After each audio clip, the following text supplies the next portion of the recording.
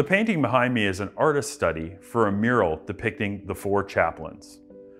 The Army troop transport Dorchester was torpedoed by a German U-boat in the Labrador Sea on February 3, 1943. The Labrador Sea is nestled between Newfoundland and Greenland, cold all year long, let alone in February. Among those aboard the ship were 4 U.S. Army chaplains: Methodist minister George Fox, Reformed Church in America minister Clark Poling, Catholic priest John Washington, and Rabbi Alexander Good. The evacuation was pandemonium, and several survivors noted that these 4 men assisted in the orderly launch of lifeboats and the care for the wounded. Each of them gave up their life jacket to a passerby, thus sealing their fate in the frigid waters.